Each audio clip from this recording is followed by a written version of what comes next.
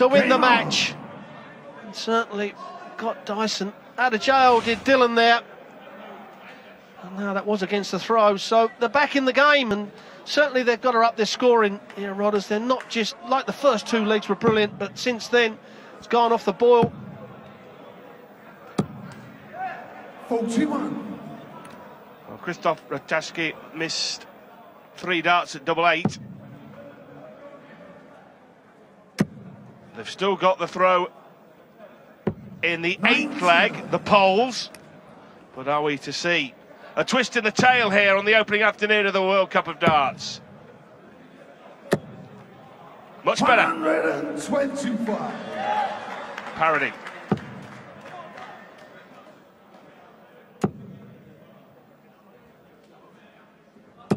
A good straight ton, but the advantage with Gibraltar.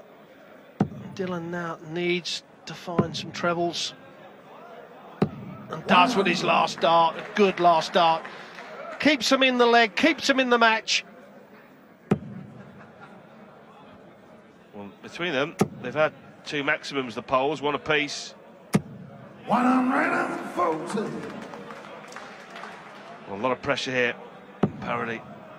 That's the way to respond. It's a tour event in Gibraltar at the end of June this year, and 120. a little run here from the Gibraltar team would be good news for darts in the area. He was unlucky there, Rob, wasn't he? Yeah, and that could have hurt him big time, because, oh, and now it's happened to the Polish, so... But that's a great last dart. That one dart on the 4 could cost Gibraltar this match, because Dylan here could have been come back wanting only 55, and he's hit the 5 again, so he ain't going to get a dart at a double. So Poland return to the dartboard, 2 clear darts at a double to wrap this first round match up.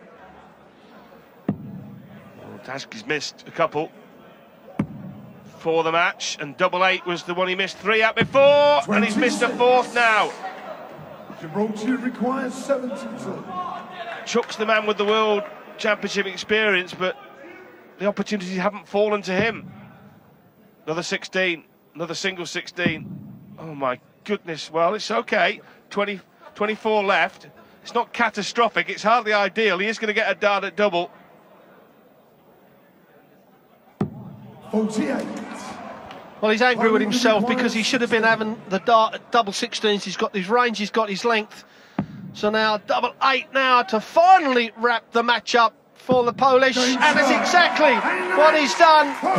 Gibraltar kicked off the game flying, but it's the Polish that go on, and they will face Netherlands this evening. They win 5 legs to 2.